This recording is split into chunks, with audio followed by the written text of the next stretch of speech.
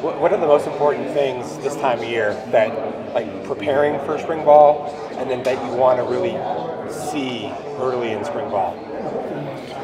Good indicators. Yeah, I mean, especially the first step, not to spring ball. It's like our first time together in the offense. Defining roles, figure out who your leaders are, figuring out who you've got in pads. We've seen them run around and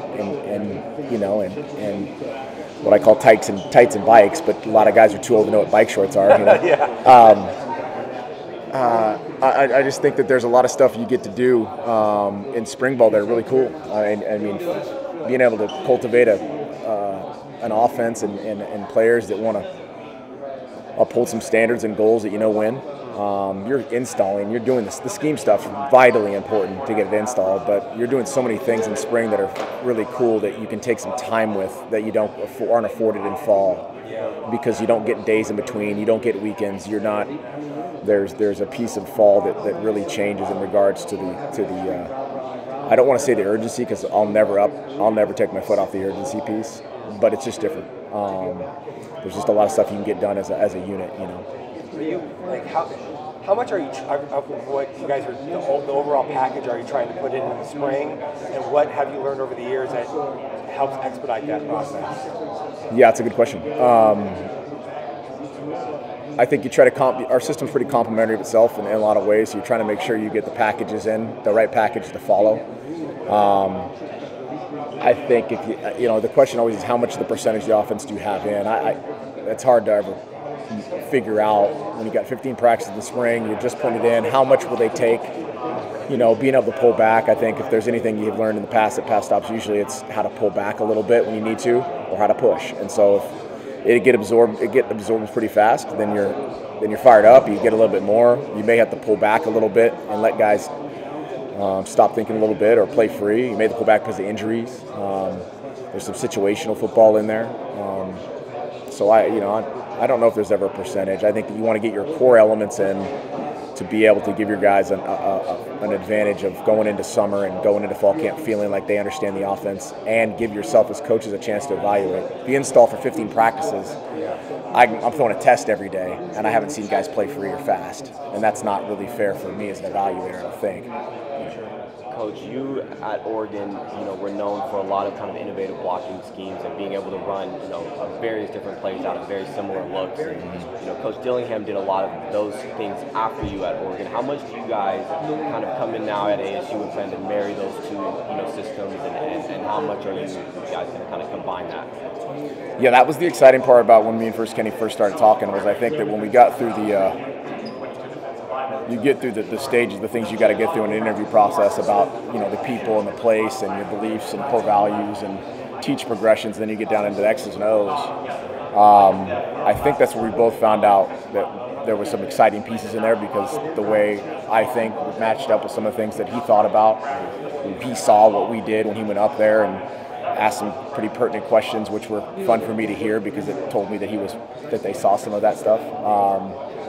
Your packages are fun. The way we do some things on offense is fun, and I think that being able to marry up some of the thoughts that we've evolved to since 17, 18, 19, Tampa, Cal, Oklahoma State, and start marrying those things up has been fun. And now to be able to come and talk with him a little about what it's changed even since then has been pretty cool. So the staff and the players and Kenny and everybody has really done an awesome job of leaning into kind of how we do things. It's been fun. How do you plan on kind of beginning to even build an offense around the specific skill set of Jaden Rashada in comparison to other quarterbacks that you may have had?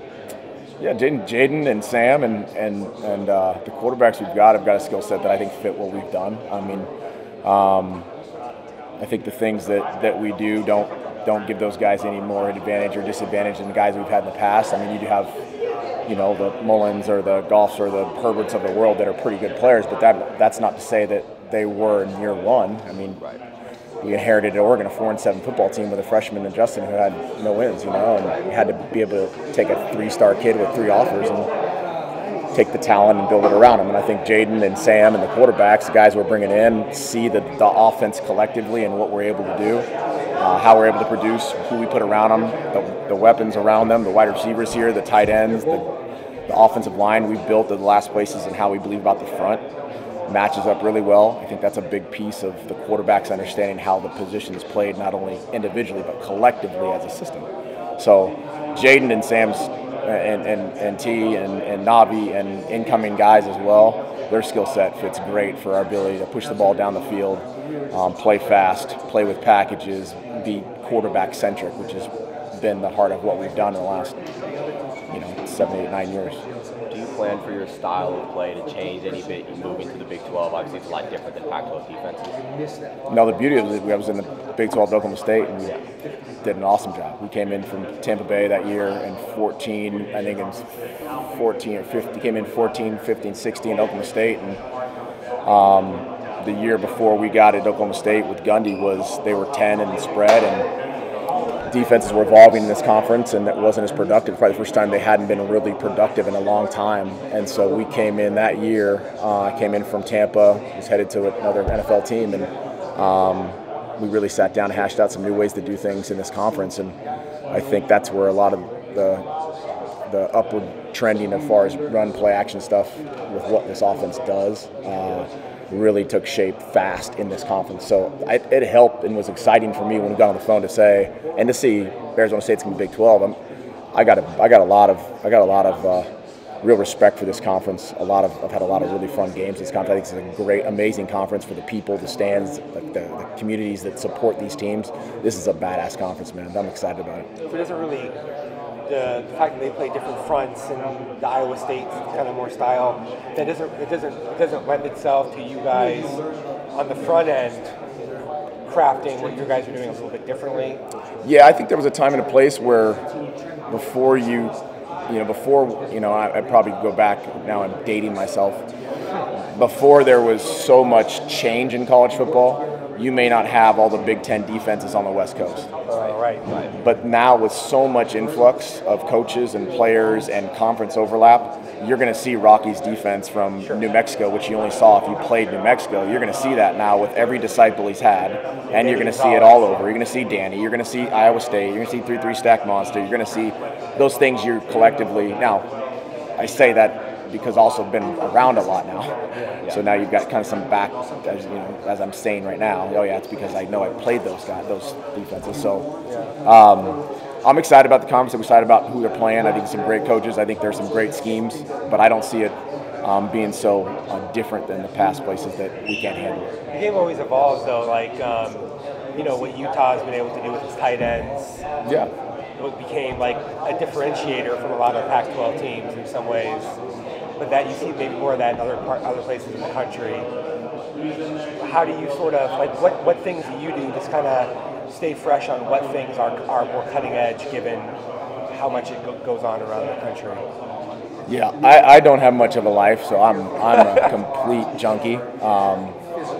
I really am. I've never done anything more than just football. I eat, sleep, and breathe it. I try to stay in our tree a lot been really fortunate to be around some really good minds in football. So between Dirk and Jeff and Monk and Gundy and McVay and Tedford and to watch all my tree really evolve football is probably what I first hone into before I just branch out and go watch someone who I don't really know how they're doing things.